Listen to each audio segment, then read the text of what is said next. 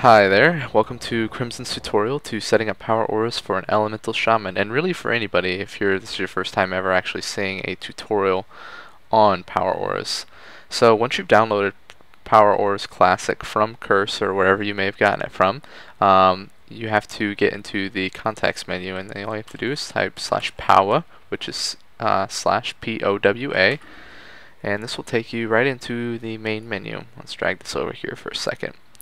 So for an elemental shaman, first thing I like to set up is elemental mastery, and the first part of elemental mastery is exactly when it comes off a cooldown, and this is what it looks like when it comes off a cooldown. Pretty simple, and it's also going to make a thundering sound. So let's go in here and set it up. Up here at the top, you can choose the icon that you wish and the X and Y values of it. I currently have texture number 29 with the X value of 200 and a minus 187. Those are, you can do whatever you want to fit your needs. I like the color green to kind of signify, hey, Crimson, you need to go and use this icon or elemental mastery now. So what you need to do is you make sure it's a my spell cooldown. Make sure you have elemental mastery typed in over here. You don't necessarily need exact name, but I use it. And make sure you're also in combat. Animation, you really don't need anything for this center part. So you can just leave that all default stuff. And for the sound, you can just put thunder, and this is what it sounds like. Sounds pretty cool. Definitely will get your attention. Make sure that you use it as soon as it comes off a cooldown. Second part of this is the outer ring part. I use number 21 for the texture with the 200 minus 184 again. Make sure it's my spell cooldown, elemental mastery, and I demonstrated that you don't actually need to have exact name checked. Also make sure you're in combat. For the animation, you might be wondering, how do you get this pulsating effect here? So all you have to do is go into animation and select pulse, and that will make it do exactly what you want to do. Sound, you don't need to put thunder here because it's already done. Very cool. So let's go ahead and disable these so we can take a look at the use effect of elemental mastery. And this is what elemental mastery is going to look like whenever we use it. And what this is going to do is it's going to have that same arcane intellect icon with a timer above it. Timer is going to signify the duration left of the cooldown in use. So what I do is make sure it's a buff, call it elemental mastery, in combat, animation, I like the pulse, don't need a sound, they're already done. Most important part is that you want to have a timer on this. You want to make sure that you see how much time is left on this buff. In case you want to maybe recast Flame Shock or even put down Fire Elemental, whatever the case may be. I like to have it just in case I'll actually use it. Second part is the outer edges of this this icon that we've created. Also make sure it's a buff, elemental mastery, in combat, animation. I like the pulse and bubble effect. You can actually have two effects on a single icon. I don't know if you guys knew that or not. Pretty cool. Just make sure it's pulse and bubble. Kind of creates a kind of wavy look. I kind of like it. So let's go ahead and test this out.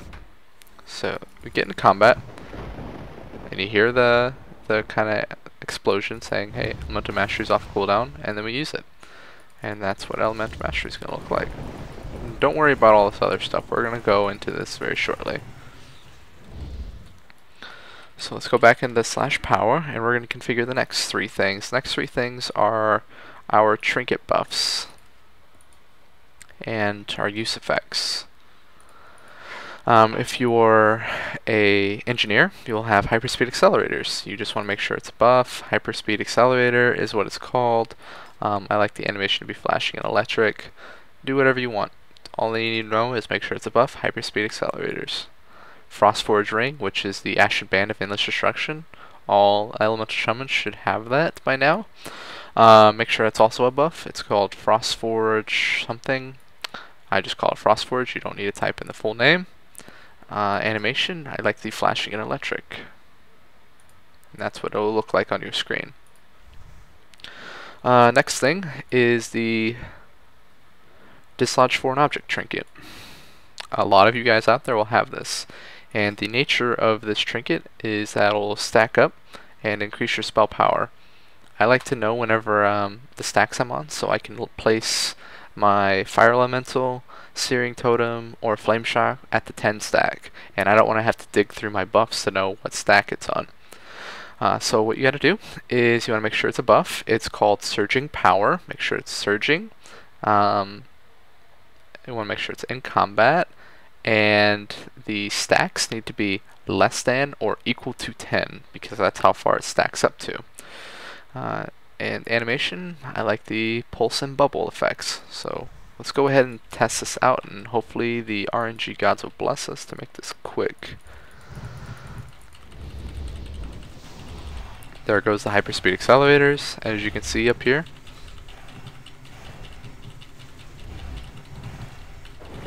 And there goes dislodge foreign object. And let's see if we can get the ring to go. And there goes the ring. Fantastic. And as soon as we exit combat, all of these things will go away. And there they go. So let's move on to the next part. Next part is you may or may not have seen it in the beginning, is the Flame Shock and Lava Burst kind of monitors that I have, which is this and this. It's 2 parts, okay? First part is to have the red, which means that they're active.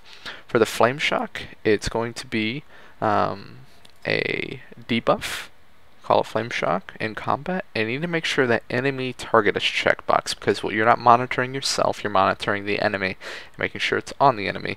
You don't really want an animation on this because it's just kind of plain. You don't want it to be bouncing all over the place. You just want to be able to look at it. Also make sure it has a timer on it, which is what you can see here. And for the Lava Burst, let's go in over here, make sure it's a My Spell cooldown. And you need to note that this is inverted. Inverted